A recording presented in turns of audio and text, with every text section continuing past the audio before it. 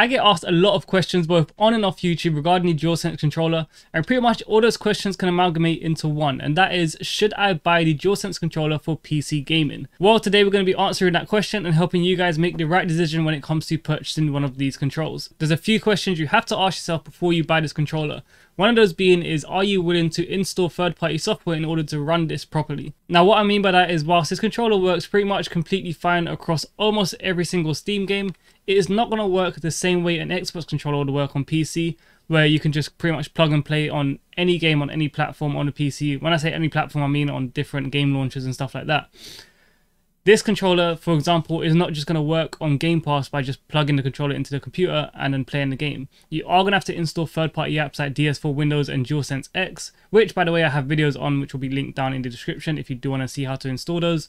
They are super easy to install. They do not take up much space on your PC, and literally the installation is so simple. You install it, you plug a controller in, it connects to the app, and then you're free to play it on pretty much any game that is on the PC. So yeah, number one thing to consider is, are you willing to install these third-party softwares? It doesn't take much time, but I know some people are uncomfortable doing it. Personally, I've been using this third-party software for over a year now, and I've had no issues with them. So yeah, they are safe to use, but it's something that understandably some people are not going to want to do. The next question you're going to want to ask yourself is, how much do you really care about the adaptive triggers which are built into the DualSense controller? If this is something that you're super focused on and you're buying a controller for this feature, then maybe it's not the right decision.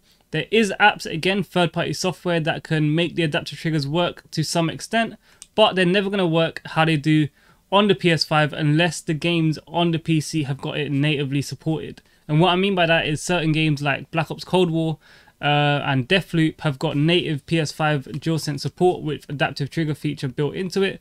So it works exactly how it would on a PS5. But then you also have a ton of games that do not have native support for the PS5 controller on PC, which is probably going to be the majority of games you'll be playing. So you are going to need to use third-party software to get this feature working. And the issue with this software is that whilst it does get the trigger feedback going, it is not the same adaptive trigger feedback that you get on PS5. Because with these apps, you actually have to adjust it yourself. It can't read what's going on in the game, so the triggers aren't actually going to adapt. You have to actually pretty much adapt them yourself, which can get frustrating if you're playing games where you're constantly switching guns, so the feel is going to constantly change. But it's a lot more easy to use on story-based games or racing games where you can pretty much set the trigger to one feel and it will just work across the board. Again, the third-party app that makes this possible is DualSense X, which has quite a big variety of options to choose from with preset adaptive trigger layouts, or you can use your own custom ones. DS4 also has got an option for adaptive triggers, but there's only very few options to choose from. So if you are buying the controller and you do want adaptive triggers on PC, then I'd recommend going down the DualSense X route, which again I have a video on and I'll have it linked down in the description. Next up, let's talk about connectivity. It's all good having these third-party softwares and that running on your computer, but how are you actually going to connect this controller to your computer? Are you going to be using a wire or Bluetooth? I would recommend using Bluetooth because for some reason on certain games when you plug this controller in using a wire, it doesn't work the same way it would do if you was playing it on a Bluetooth connection. I'm not sure why that is, but yeah, go down the Bluetooth route if you're going to be using this controller. And if you don't have Bluetooth already built into your PC, you can buy these little Bluetooth adapters on Amazon, which are about £15, I think, maybe even cheaper than that. Oh, and if you are buying a Bluetooth adapter, make sure it is 4.0 or higher. Do not buy one lower than that because it might give you connection issues. Next up, let's talk about battery life. Now, these things have got really good battery life. Sony has officially said that these get around 12 to 15 hours depending on usage. However, we all know that game companies can lie a bit when it comes to battery life. I tend to get about 9 to 10 hours out of this before needing to recharge it, which again is still a really good battery life. But I have gone ahead and bought two, so that if I do forget to charge one of them, I'll always have one charged up, so that when this one's charging, I'll use this one, and when this one's charging, I'll use this one. Just good to have two controllers so that you can rotate in case you do forget to charge one of your controllers up. It can be super frustrating when you're trying to play a game and your controller just dies. And like I said, plug and play is not the best option for the DualSense controller on PC. So yeah, battery life and no complaints there. It is really good, it lasts for a long time. But yeah, if you can afford it, then definitely buy a second controller and that way you'll never run out of battery. Stick drift, is it an issue with this controller? I gotta say, unfortunately, yes it is. But there is a way to buy controllers that are less susceptible to this issue, which we'll talk about in just a second. So this controller I bought when the PS5 launched, so it is essentially a like first gen controller.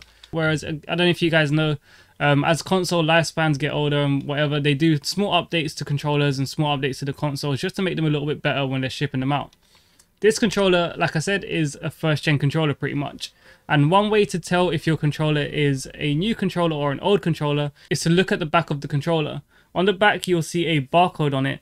And if it ends in 1, that means that you've got an older controller. But if it ends in A, that means that you've got a newer controller.